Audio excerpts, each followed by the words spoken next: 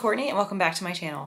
If you're not already following me, I'm over on all the social media platforms, including Facebook, Instagram, Twitter, Goodreads, Storygraph, and TikTok. All right, so today we are doing an unhaul video. So what is an unhaul? So usually when I go shopping for books, I come back and do a haul video where I show you, hey, here are all the books that I got.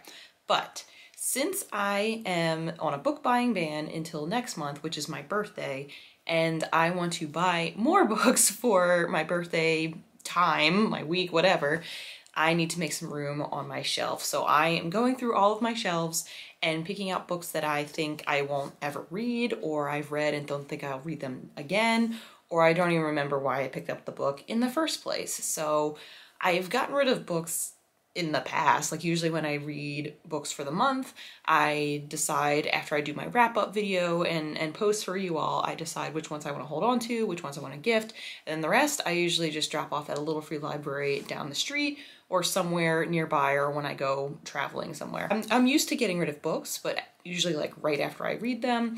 When I moved, I had to do some initial unhauling just to make things fit, but since then I've acquired more books and we've run into a dilemma of sorts. So I'm going to take you through, show you the before of what my shelves look like.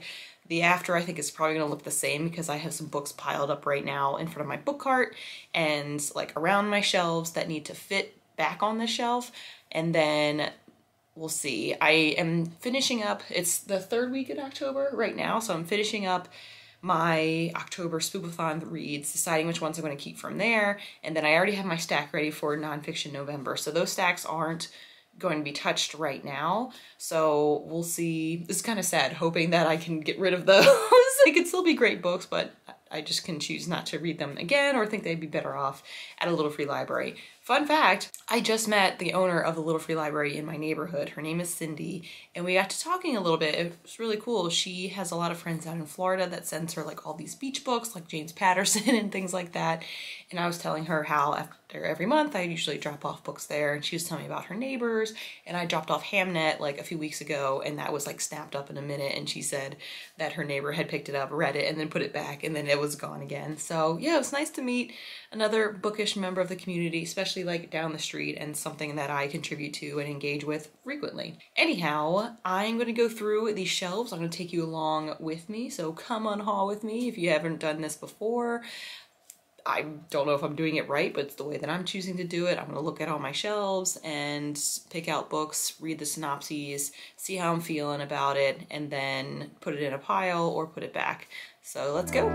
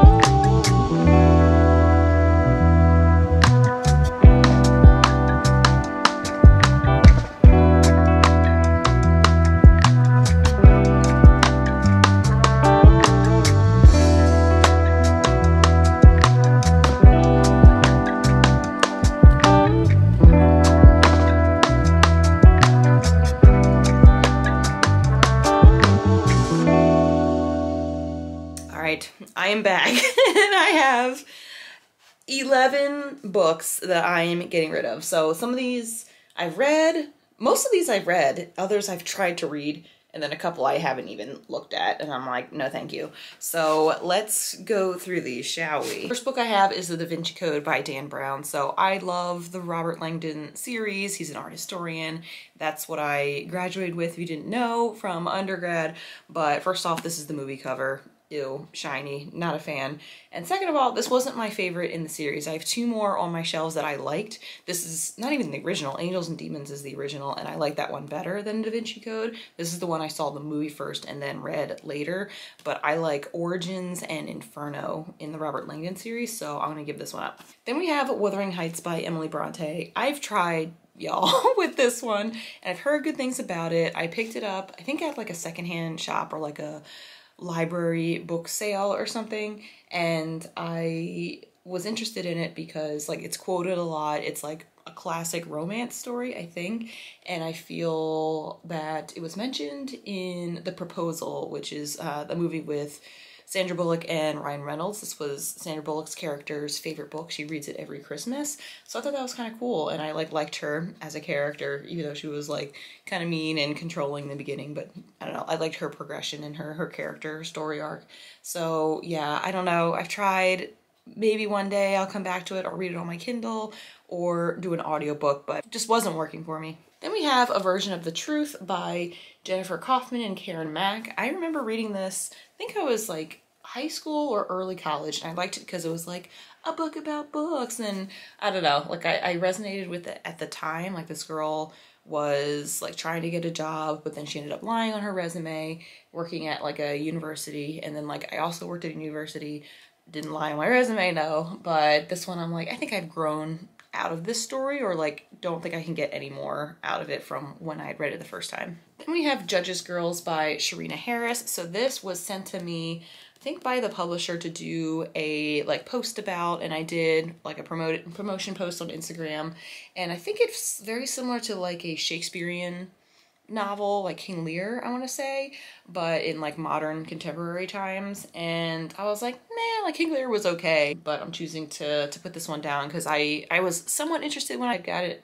sent to me by the publisher, but then after I was reading the synopsis, I'm like, maybe not so much. Then we have two more arcs that were sent to me. Bottled Goods by Sophie van Llewyn. This was actually like brilliant. It's set in Romania. It has to do with like magical realism. Like the cover is super cool, but I think this is one, it's like very unique. It's like very artist-like, or it's just very unique, and I like that, but I think it was so like wild and like trippy in a way that I kind of want other people to experience it and talk about it, and I wrote a review about it and enjoyed it, but I don't think it's one that I would read again. Then we have another arc. This is All He Asked of You by Egseth, and this was like a collection of like letters from a child to their father, I believe, and it was like very beautifully written, but again, not one that I think I would read again, but hope that others would want to pick it up because it's one I haven't really heard of before. I've also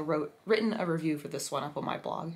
Then we have 500 Miles From You by Jenny Colgan. This I had actually listened to on audiobook before, during, after I had picked this up at the Book Loft up in Columbus, Ohio, and this was cute. It's kind of like a switch, like The Holiday, but like a man who is, I think he was a nurse or like something in the medical field with like the army or armed forces, and then another woman in London. So yeah, this is probably one that was cute at the time when I listened to it on audiobook. They had two different narrators, which I always love when they do that, but since I listened to an audiobook, I don't think that I will be reading it in print form.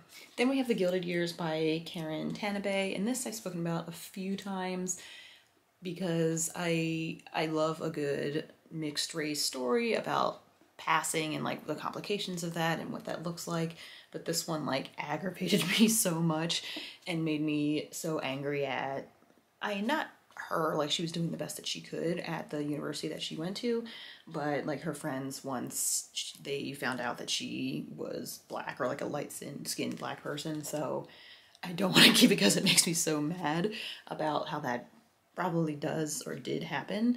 But yeah, we had this for book club a while ago and I haven't really touched it since. Then we have 13 Reasons Why by Jay Asher. This was gifted to me by my friend Natalie after grad school, so that was like 6-7 years ago, and this, it's a lot of trigger warnings about suicide. and like mental health and everything. So, and I had started watching the TV show after I'd read this.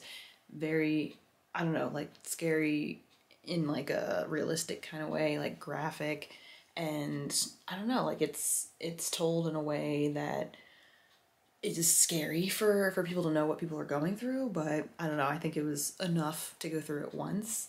And yeah, we'll see. It is like it says, eerie, beautiful, and devastating, but I think it I don't know, it was a little bit too much for me personally, but I think there's a lot to be learned here about mental health. Then we have Outlander by Diana Gabaldon.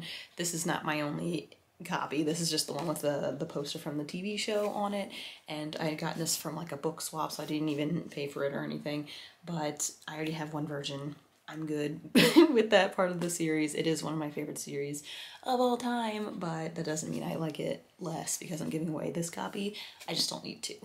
Finally, I have Ready Player 2 by Ernest, Cline, and I loved Ready Player 1. Absolutely loved it. And then I won this from an Instagram giveaway, and while I was waiting for it to come, I had already started it on audiobook, and it was kind of disappointing, so I haven't like touched this print version of it. I listened to the whole audiobook version of it and just didn't like it. And even though I like keeping series together, I just don't want to hold on. I want to have the series end after the first book, and that's it. So giving this away because it just didn't live up to my expectations of it and how much I enjoyed the first one. So those are all the books that I am unhauling. There was 11. I'm sure there's more I could have done. As you've seen, like I hesitated with a few others that I put back on my shelf.